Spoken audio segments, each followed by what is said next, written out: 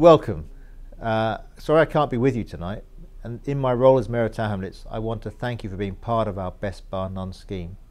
We introduced the scheme to increase the number of businesses who sell alcohol responsibly in our borough. It's also a great chance to celebrate all of you who are part of the scheme. In 2016, we want to raise standards of other licensed premises in the borough, and that's why we're launching a new category for bistros and restaurants only, as well as the one for bars, pubs and clubs. So this year we're focusing on two areas of the borough, Brick Lane area and Canary Wharf. So all the venues in the Brick Lane area can compete against each other to determine the best venue or restaurant of Brick Lane in our Battle of Brick Lane. And at Canary Wharf, venues can compete against each other to determine the best venue or restaurant of Canary Wharf for our Crown of Canary Wharf award.